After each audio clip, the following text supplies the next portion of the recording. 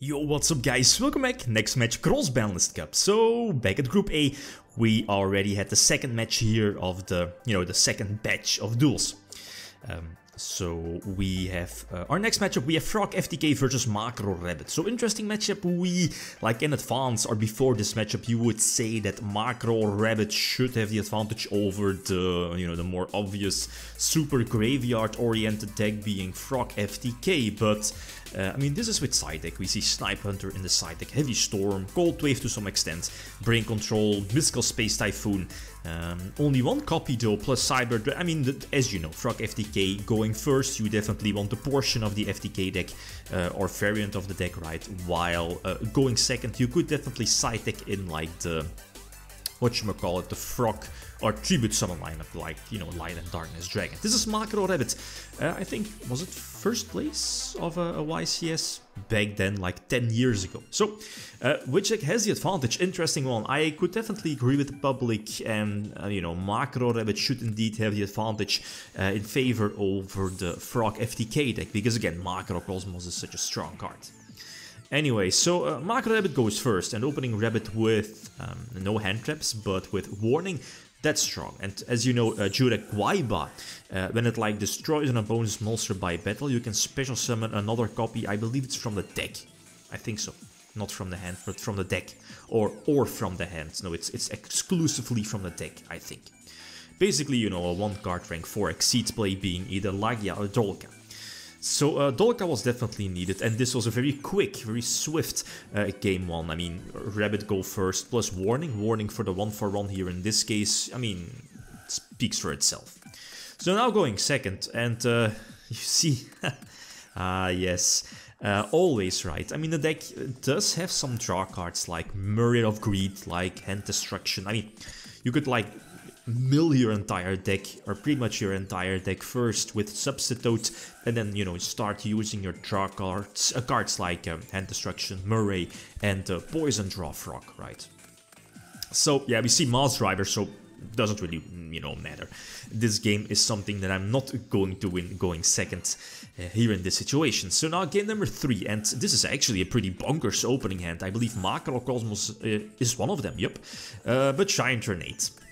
Always. And I mean, it's fine though if the Frog deck is not able to capitalize on that, like here in this case put up a Light and Darkness Dragon, or let's say a special summon swap normal summon Ronin Toad into Substitute, right, to spam your field full of big frogs like Unifrog, Flip Flop, Death Frog, to attack over the monsters, right, to attack over the low attack Dino monsters. Anyway, so, you know the situation, or how a Light and Darkness Dragon works. It always has to, negate the first card in the chain. Light and Darkness Dragon will immediately chain to the first card being activated, and then, as you know, you can chain to that with Bottomless Prison. Here in this case, the Light and Darkness Dragon was indeed banished, and Macro Cosmos still resolves because Light and Darkness Dragon wasn't able to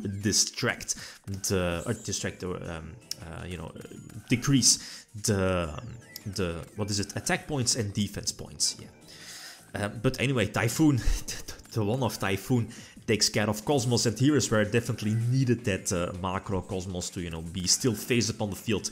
Again, not capitalize or not let Frogs capitalize on that particular setup. And I'm honest, I was like, this doesn't really seem, too good. I think my set was a Forbidden Lens. I think so.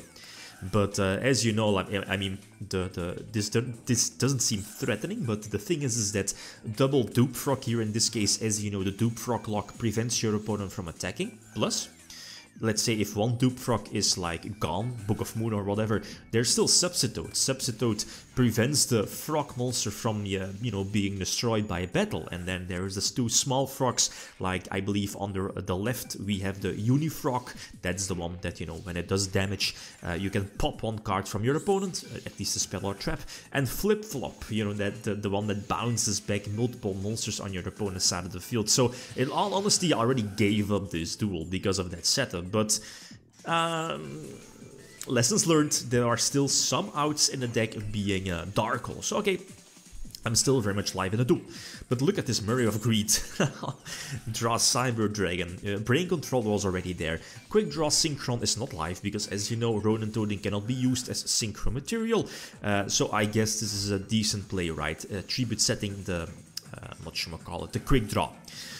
Here I have a couple of options. The thing is that, as you saw in the extra deck for Frog, the, what is it called, Chimeric Overdragon is there, so I can't put Sandmanes in defense because, you know, you will just fusion it away. Maybe a better play could have been like a crash with Sandmanes into Cyber Dragon and keep the Forbidden Lens, just in case of Torrential, right? So I could use Lens on my Sandmanes, but I don't think it would have mattered too much in the long run.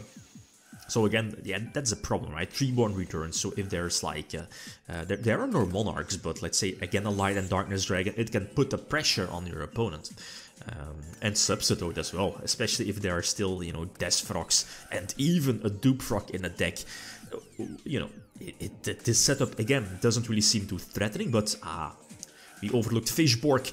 Fishborg also, that's huge, especially because of Swap Frog, you know, bounce it back. And the art. This is the first time I think I'm getting Armory Armed OTK, you know, dealing the burn damage attack, you know, the deal of Armory Arms. So a bit unfortunate, but the grind game is not something that I'm going to win against that particular deck.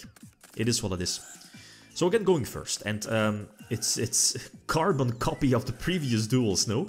Again, get Giant Grenade. Normal summon, Substitute, okay, that's nice. Fishborg Blaster is there. That's a problem because now we know that, especially because of Substitute, if this is not OTK, then the deck will eventually end on like Stardust and maybe another Synchro plus the you know, the Frog lineup to protect the field. And with this hand, like Nobleman of Crossout is one of the side deck cards, which is definitely good, unless of course, you know, that the Frog deck opens the nuts every time with 1-for-1 Substitute swap, and you know, the list goes on. So yeah, I mean, Phoenix Chain is good for the potential Brioneck which is coming up. The Prison can be good against Stardust Dragon, so this is all fine. Problem is I don't have any one-card Exceed plays, unless I top deck maybe Monster Reborn or Rabbit, of course. So I need a bit, you know, I need to be a bit lucky. Still no Maxies. Did I keep in my Maxies? I think I should. Can't remember. But yeah, again, one dupe. I think probably one dupe is fine here, no? Okay, double dupe. Okay, I guess you could keep like double dupe plus a Substitute just in case for next turn if the field survives, which is definitely going to do with Stardust and Brioneck. You could tribute one of the dupe frogs away for Uni here in this case. So Brioneck, you know, you could use its effect multiple times during the same turn because this is a Brioneck pre-errata. Phoenix, yeah, that's what I was talking about, right?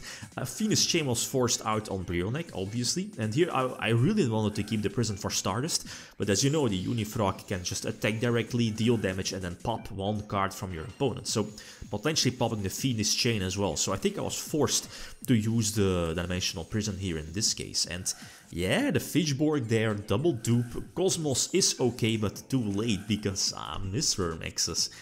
It's those. What in the hell? Eh?